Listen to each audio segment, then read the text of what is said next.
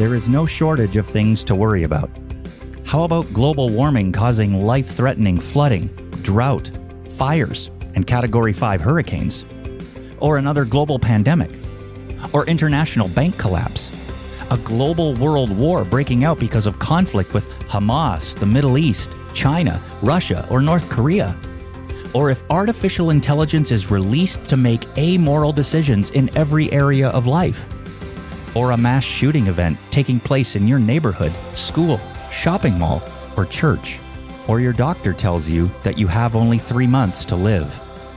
If these possibilities increase your anxiety level, then you will want to join Vicki Hitzges, Kent Edwards, and Nathan Norman as they search for stability in our unstable and unpredictable world in Psalm 121.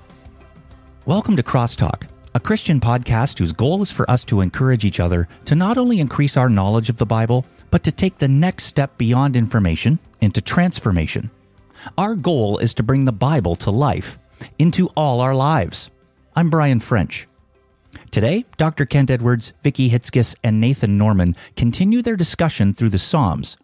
And if you have a Bible handy, turn to Psalm 121 as we join their discussion. There's no question that we live in perilous times. Brian just reminded us of that. When you think about the next 10 years, what are some of your worries? In addition to what Brian already freaked us out with. A pretty good list. Well, inflation on top of that, right? Can you afford anything? And I know one of the questions with not even young people, but middle-aged people are, can I ever afford a house right now? The income disparity and the price of housing, and not even a house. How can I live in an apartment and afford what's happening here? That's a huge concern. There's simply not a lot of housing even available. Interest rates have shot up, and many people have low interest rates, so they're not, the ones with low interest rates aren't selling. So there's almost nothing to buy. And even if you do try, the high interest rates make it impossible to pay for it. And then landlords take advantage of you and can charge whatever they want, and you really have no option between sleeping in their apartment or your car.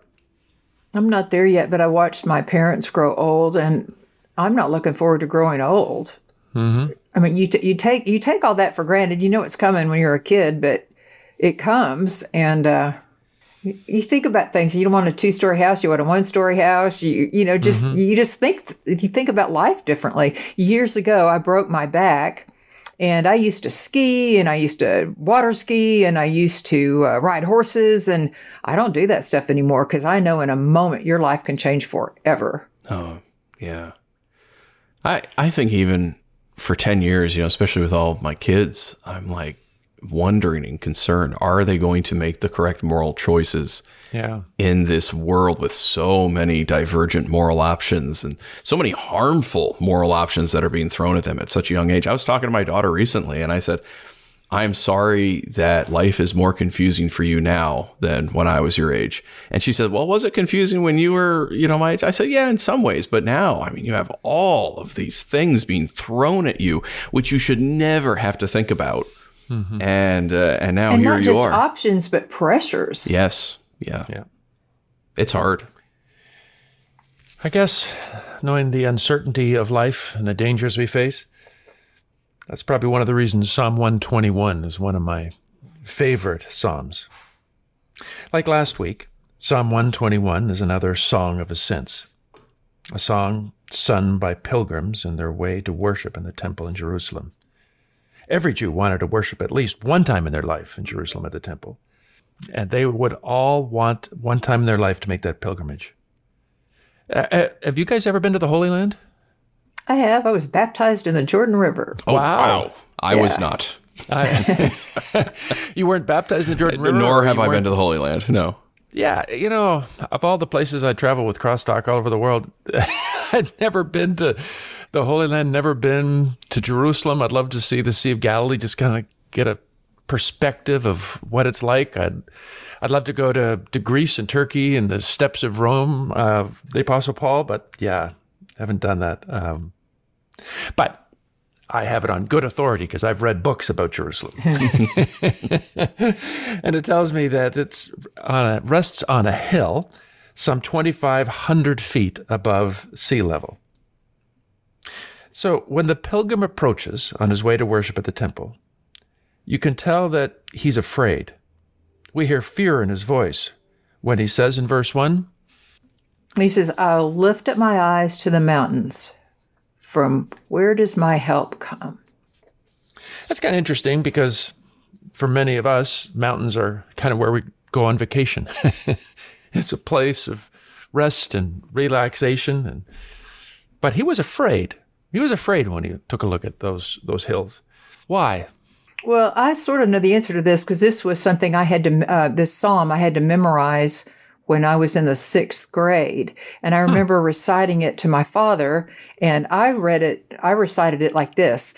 I lift up my eyes unto the hills from whence cometh my help. And he stopped me.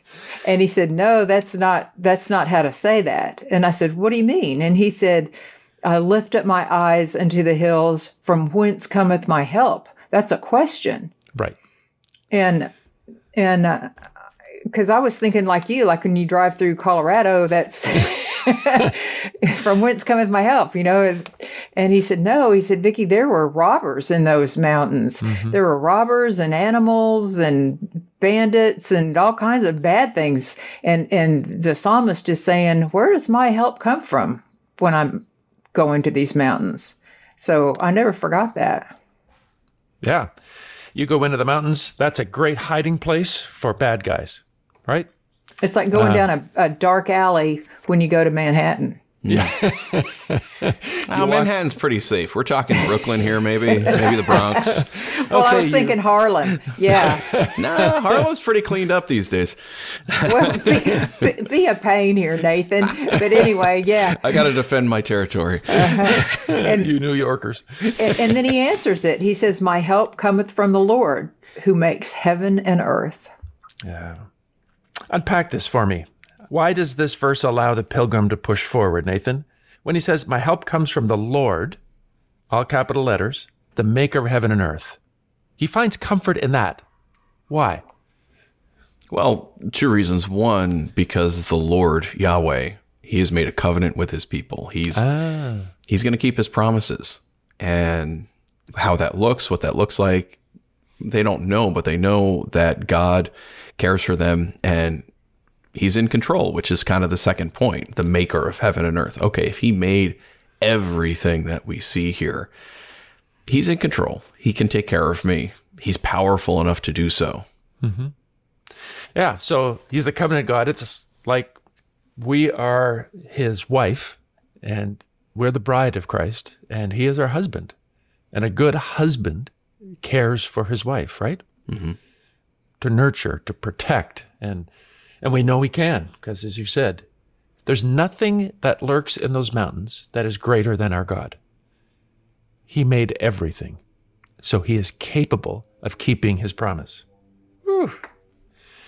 And that doesn't just apply to people in ancient Israel, does it? It applies today, because I can remember being a kid being asked to go down into the basement at night to get something. And I would be singing Jesus Loves Me, This I Know, for the Bible tells me so. Terrified of that place. We don't have basements in Texas, but I don't like basements either. And you know what? Nothing ever got me down there, so. No, but that's kind of what the psalmist is singing, isn't he? Yeah. I know you're my God, and I know you'll look after me. And what's fascinating in this psalm is that he begins to tease that out. What does that care that God has for us, what does that look like? And he begins by saying, God will look after him constantly. In verse 3, he goes into detail. He will not let your foot slip. At this point, the pilgrim is now going up the mountain. And as he comes to Jerusalem, he's just not flying into Tel Aviv airport, or he's not riding in an air-conditioned car. As he's approaching Jerusalem, he's wearing sandals, not hiking boots. And his foot slips. And he could injure himself badly with a fall. But he says, no, God will not let your foot slip. God helps him regain his balance, and he continues safely the rest of the day. But when evening comes and he has to make camp and set up his tent, who will watch over him when he sleeps? Because when you're asleep in a tent, you're vulnerable to animals and bandits, but you can't stay awake and protect yourself. You got to sleep. Fortunately, God does not sleep. What does he say in the last part of verse 3 and 4? He will not allow your foot to slip. Your protector will not slumber. Indeed, the protector of Israel does not slumber or sleep. Woo. So when the pilgrim has to sleep, God is not asleep at the switch. By the way, I think this may be an allusion to Elijah's conflict with the prophets of Baal on Mount Carmel. Do you remember that? Oh, how I do. I did a first person on this. It's one of my favorites. Where he's telling the prophets of Baal to call on their God to light the fire without setting, flame to it. And as they're doing it all morning long, nothing happens. And he says, oh, call out your God. Maybe he's asleep. Maybe he's on the toilet. Is that what he said? Maybe he's on the toilet? Yeah. Oh, I don't remember that. Yeah, maybe he's relieving himself. Bale's up there on the toilet, like, oh, shoot, I'm coming. Hold on, I'm almost done. He had like a magazine or something in there.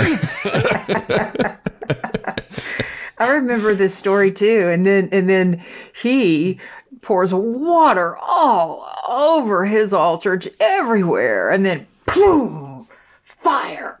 I remember telling this to a 10-year-old Sunday school class, and the little boy sitting next to me went, even the water started on fire? And I said, yes, Michael, even the water. That is how cool God is. And he jumped up and he ran around the room. He was so excited. Oh, wow. Praise God. Yeah, well, that's what the psalmist is saying. He will not let your foot slip, day or night. He's not slumbering. His care for his people is constant. God is the great insomniac. He never sleeps. When we're tired and we don't have energy, God is with us all the time. But not only is his care constant, it's also comprehensive. Look at what he says in verse 5 and 6. He says, the Lord watches over you. The Lord is your shade at your right hand. The sun will not harm you by day, nor the moon by night. Whew. See, I grew up in Canada, and so I always was cold most of the time. And so I longed to be living in the desert. I thought that would be wonderful. You don't get cold, you'd be nice and warm. Until now, living in Southern California and having some exposure to the desert, I don't want to live in the desert either. Because, there's a reason they call Death Valley, right? It's hot. You will die there. The sun is your enemy. In fact, the critters that survive in the desert do so by hiding from the sun and coming out at night. They don't want to face the sun right on. We've learned living in Southern California with lots of sun that you don't even want to park your cars outside. You want to keep stuff inside because the sun will destroy whatever it hits. And the psalmist says, he is my shade. God will protect me during the daytime from that which can harm me. And not only that, he will protect me from the moon at night. That sounds kind of strange to us. Why do we need to protect by the moon? But people genuinely believed that the light from the moon could make you crazy. That's where we get the word lunacy. Oh. You would be psychologically injured by the light of the moon. The psalmist is saying, look, God protects us from physical dangers, psychological pressures. God is always adequate. Even when we sleep, God protects us from the light of the moon. And by the way, the snakes, the scorpions, the mountain lions, the bears that live in those mountains, he'll protect you from that as well. God's care for his people is constant. It is comprehensive, and it is continuous. Look at verses 7 and 8. It says, the Lord will keep you from all harm. He will watch over your life. The Lord will watch over your coming and going, both now and forevermore. It will never end. Vicki, you've spoken in the past of the pressures of old age, right? Uh-huh. As we grow older, we become more vulnerable. We become more needy. I've had my friends who are older tell me that old age is not for the... Not for sissies? Yeah, it's not for sissies. It is challenging. And God says He will watch over your life, your coming and your going, both now and forevermore. When we're at our weakest, when we have no strength to look after ourselves, God is with us, and He will never leave us, and He will never forsake us. An old story is told of in America during the Civil War. Abraham Lincoln was the president, and as he was wont to do, he would visit the troops. There was this one young man who was lying in a hospital tent, gravely injured. The soldier had the audacity to, when he saw the president, to say, "Could you help me write a letter to my family to say goodbye?" Abraham Lincoln stopped and wrote the letter as the boy dictated it. And then the young man said, "Will you stay with me?" And the president said he would. He stayed for 1 hour, and 2 and 3. He stayed by the side of that boy until it was almost daylight when the boy passed. The president would not leave. He wanted to be by his side. We have a God who will not leave us. He will not give up. He will not get tired of us. We have a God who cares for us constantly, comprehensively, and continuously. It's never ending and always sufficient. The world is full of opportunities for disaster. But of all the things Brian mentioned and we have thought of, which falls outside of God's control? Which of those problems is He unable to help us with? No. We have a God who was always faithful and will always be with us because we are His people. I think of what Moses reminded the people of as they were entering the promised land. In Deuteronomy chapter 31, do you remember the words that Moses spoke to Joshua? Yeah. It says, the Lord your God Himself will cross over ahead of you. Then Moses summoned Joshua and said to him in the presence of all Israel, be strong and courageous, for you must go with this people into the land that the Lord swore to their ancestors. The Lord Himself goes before you and will be with you, and He will never leave you nor forsake you. Do not be afraid. Do not be discouraged. I have a question. Mm-hmm. My grandfather fought in World War I, and he had his leg pretty much blown off. They told him, you're never going to walk again, but he did. And he walked 2 miles in the morning and 2 miles in the afternoon, just stubbornness pretty much. And then he came back and he lived in Harlem, and he got beat up by hoodlums twice. And the second time it was so bad, my mom and dad went up and brought him back to Dallas, which was really hard on him. You can't displace an old person. And this psalm, proverb, whatever it is, almost cost him his faith, because he took God at His word and he believed God was going to protect him, and God didn't.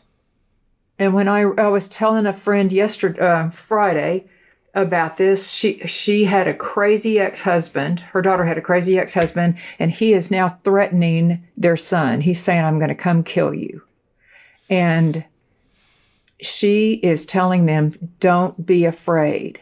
The Bible tells you, don't be afraid. And I said to her, the truth is, he may kill your son. And she was quoting scripture. He may kill her son. What do you make of that? I mean, this sounds good, and it was a good lesson, but I don't think it's true. What, you don't think it's true? Yeah, I mean, God may be continuous and constant and all that other stuff, but He'll let your foot be moved. He'll watch while somebody beats you up, and the sun will burn you, and I mean, scorpions will sting you, and whatever else you said won't happen, it'll happen. This psalm does not promise nothing bad is going to happen to you in life. It does not promise that. The fact is, we live in a fallen world. There is evil. And this does not say we live in a bubble where nothing bad can happen to his people. It does say that nothing happens to us that God has not allowed. It does not mean that we don't have disappointments. It doesn't mean that we are not attacked. It does not mean that, but it does mean that nothing happens that is outside of God's control. It kind of sucks the juice out of this promise, don't you think? I think it says that I have the confidence that in the midst of this, my God has not forsaken me. I believe that. I do believe that. Do you have anything to add, Nathan? Like you when you were a kid and you went downstairs, trusting God to protect you in the basement? Yeah, it's hard. I think the comfort of this is that He will not leave us. He won't forsake us. He goes before us, right? Just as Deuteronomy 31. It's not that Joshua didn't have problems or trials or difficulties. He did. He still had enemies. But God was with him through it all. And there is a mystery to the problem of pain, right? Because intellectually, I can answer the problem of pain pretty readily. Why does God allow us to suffer if He loves us so much and if He's all powerful? Right. Part of the reason could be for my growth. It could be for somebody else's growth. It could be that God has a plan that will, in the story of Joseph in Genesis, what others intended for evil, God will use for good. I might not see that good. It might be good in 1,000,000 generations from now. I have no way of knowing what it's going to look like, but I trust that everything God does for those of us who are in Christ Jesus is for my good and for the good of others. That's intellectual, though. Emotionally, responding to this is really hard because, why did that couple have a miscarriage? Why did my friend die at a young age? Why does God allow children to suffer over in Israel and Palestine? Those are intellectually, you can answer those, but that in the same way I just answered it a second ago. But emotionally, pastorally, no, it's I'm miserable. I don't understand why you're allowing me to go through this, God. And that's why there's other Psalms here that shout out to God, like Psalm 13. Mm-hmm. Where are you, God? Why have you abandoned me? Have you forgotten about me? And then we have these to balance them out to say, no, I'm with you in the midst of the suffering. And there is nothing that happens to you that is outside of my control. And I know it hurts, and I know that you can't understand it right now, but I do have a good plan for you. And one day it will all make sense, and one day I'm going to make it up to you, right? Because Paul said our present suffering is not worth comparing to the future glory that we have in Christ Jesus. And I have to take that on faith because I can't understand that, because some of the pain I've gone through, I don't understand how God can say, I'm going to make it up for you. And it's going to be far better. You're not even going to remember it. It's not even worth comparing to. You're not even going to bring it back up. You could bring it back up in your memory, but you won't, because it's so wonderful compared to the misery that you're in right now. I don't understand that. So I have to trust in that. But it is hard because there's an emotional side of it, which is why I think we have the Psalms to balance those things out. Yes, He's walking with me, and yes, everything is within His control. But there are times where I feel like He isn't in control and He doesn't have my best interest in mind. And that's where I have no clue about your uncle, but I actually just talked with a bunch of seniors, and I said, I know growing up with me, I was, don't complain to God. And meanwhile, I read the Psalms and I'm like, you know what? I feel this way and I'm going to complain to God. I feel like you've abandoned me. I feel like you don't care. I feel like you're messing with my life. I'm going to complain. And the amazing thing, at least in like Psalm 13, is here David complains and then his situation doesn't change, but his emotions change, where he feels comforted by God. I think God is our Father, And I find it interesting to see how good fathers raise their kids. Even if a father has lots of resources, a good father doesn't shield his kids from the tough times of life, right? Mm-hmm. Your father can love you and have resources, and you have to go out and scrabble hard and get a tough job and pay your own rent, and your God could have eliminated all of that. But your father didn't do it, and God doesn't do that. I think he allows us to do that and to face these things for growth opportunities. That doesn't mean he doesn't care. That doesn't mean he's not there. But it does mean that he allows us to learn through even difficult times in life. So, even for your dad, Vicki, he came down with Parkinson's, right? Yeah. I mean, I visited him, and it was really tough to visit him at the end. It was really tough to know who he was and what he was now facing. I flew back home thinking, why would a good God allow that, right? Mm-hmm. My mother-in-law passed away with ovarian cancer after years of struggle. Why would the godliest woman I ever have met, why would God allow that? I don't know. But I know that your father and my mother-in-law, they were convinced that God had not abandoned them. I don't think they understood why God was doing this, but they could rest in the assurance that they had a good shepherd in Psalm 23 that would be with them even till the end. So I think Nathan's right. I think there's a tension. Why does God allow bad things? And I wrestle with that with God, but I rest in the confidence that the God who saved me loves me and is with me. And he will not allow anything that I couldn't handle to come my way. Not to beat a dead horse, you don't have to include this, but why does it say he will not suffer your foot to be moved? Yeah, he will. I take that when you're on the edge of a mountain road, that he can be there and keep you on the path instead of slipping to your death. Meaning it's his choice? Yeah, he's there to help you. I think how many times has God intervened to save me from tragedy? And obviously I won't know because my foot didn't slip, right? And sometimes you do know. I remember being in a car full of Christians and we almost lost control and everybody yelled out just spontaneously, God, Father, help us. And we straightened out. Wow. One of the scariest times of my life was we were pastoring in northern Canada. I was driving Nola to work down this highway, pretty well deserted highway, just 2 lanes, early in the morning. And it's, 35 below zero. I mean, it's really cold out there. And as I looked, I saw what scares anyone who lives in those kind of climates. Shiny pavement, black ice. Mm. I immediately did what I knew I should do. I took my foot off the gas. You can't hit the brakes, right? You'll just slide and there's no recovery. Took my foot off the gas to slowly begin to slow down, but the car began to move slightly to the left, and I had to correct it to go to the right. And then I had to correct it. And so I'm going back and forth and back and forth. And I can't stop it, right? I'm going closer and closer to the edge of the road, down the ditch. And coming towards us was a semi-trailer. A big truck was coming. And I know he couldn't stop because he's on black ice and I can't stop. And finally, I knew if I went back and forth one more time, we're going to be crashing into the ditch. So I prayed and turned the wheel as far left as I possibly could and hit the brakes, and we spun around 2 or 3 times. We ended up stopped in the right proper lane, heading in the right direction, and watched that 18-wheeler pass us with the driver's eyes wide open on the other side. That's a God thing. Yeah. That's not stunt driving.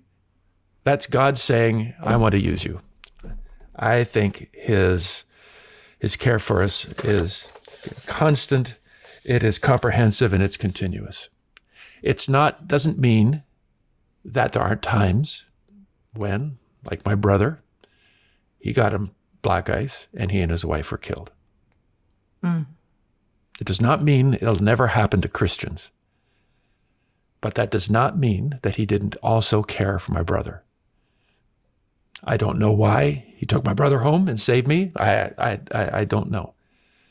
I do know that one day I'm going to look into God's eyes, and I will not ask that question, because I will know his character more clearly, and I'll rest in that.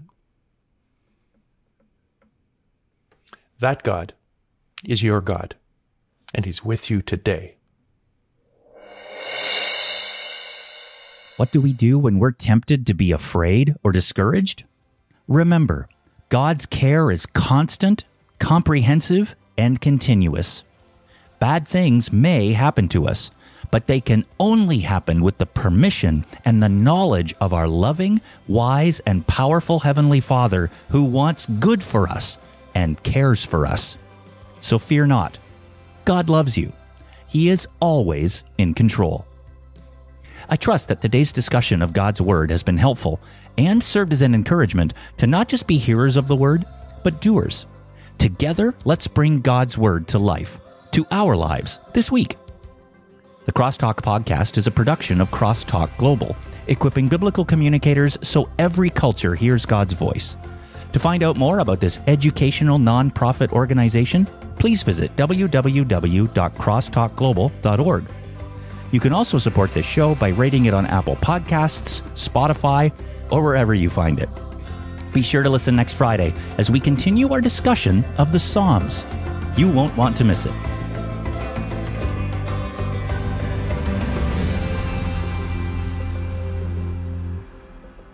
What does he say at the last part of verse 3 and 4? Sorry, it's not written here. I skipped that. I guess I'll pull it up on my phone and find out. Sorry to give you that extra work. This is why I didn't hit pause, because I knew Vicki was going to push back as soon as it was over. It makes it a real show. It makes it good. It does. So People want to know that. I think I'll put this in somewhere. Okay, good. Okay.